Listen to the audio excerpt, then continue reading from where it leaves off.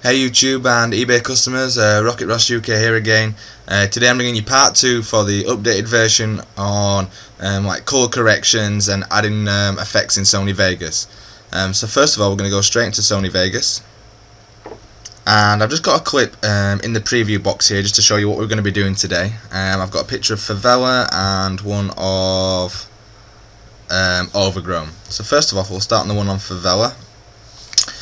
So straight away we're going to do the basic steps of just getting rid of these black lines around the outside of the preview box. So first of all, untick maintain aspect ratio, and then here you can pull the lines in around so you get rid of the black lines, or if you've already got a preset like me, just select that and that's a step done.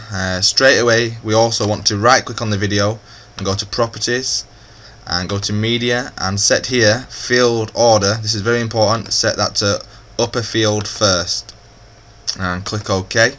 Obviously I've already gone through the project settings on the previous video, but just in case, just have a look there to make sure they're all set to that. Click OK.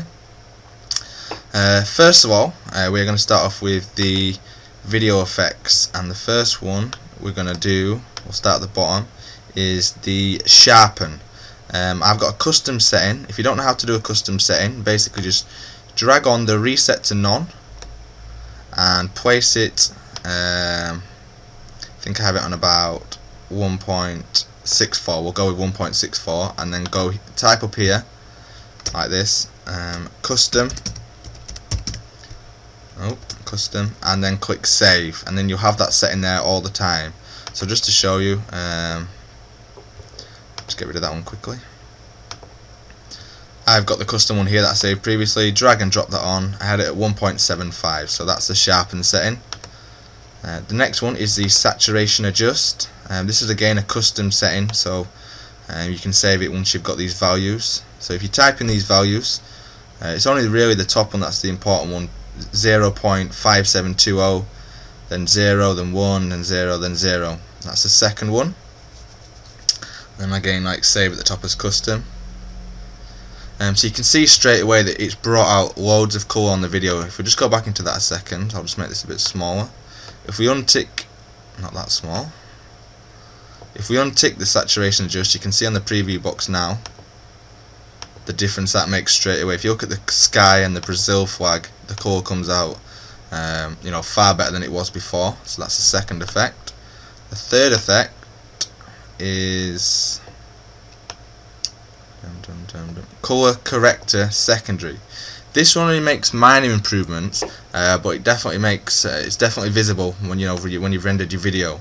So again, this is a custom one. Drag and drop that on. So at this point you might need to write them down or pause the video and just have a look at these settings. I'll just scroll down just so you've got those bottom ones as well. I think they're standard though at the bottom. So if we untick that one, so you can see an improvement on the preview box now if I untick it and tick it. And then the final one, this is the really important one, and it's adjustable for every map, to be honest. It depends whether it's a light map like Favela with sky, or it could be something like vacant or Skid Row, which is quite dark, so you do need to adjust your preference for each map. So if you drag and drag, the easiest way to do it actually, to start off with, is drag a reset to none onto the video, and then what you're gonna have is a straight line to start with like this, but you'll have a black like a black square there and a black square there. So basically we'll start at the top. This is for the light colours of the map, i.e. like the whites, the light blues, things like that. We're gonna drag and pull it to here. So at first you might think that's just slightly too bright, but as soon as you drag the bottom one across like this, you can make it slightly darker. So there, I mean, if you look at the intervention now, the sky and the Brazil flag, even this yellow thing here, the colours have come out really crisp. So we can untick and tick that to see the difference. There it's like that and like that. Obviously this is preference about how bright you want it, and again what type of map it is. So we can just alter these settings like that. So for Favela, to me that looks pretty good. If we just skip on to where Overgrown is, I'll try to find a better spot. Like on that house there, if I untick this effect, see it's you know, the colour, the intervention. I mean, that picture still looks great without the colour curves. This is just an add-on improvement to make it look, you know, really good for YouTube. There we go. So you can see it brings out the shadows and the depth of the video really well on there. So what we're going to do is do a quick recap, untick all the boxes that we've added, so you can really see the effect of the videos. So that's a standard picture that we've got there. I mean, to be honest, that's not too bad. A lot of people would use that.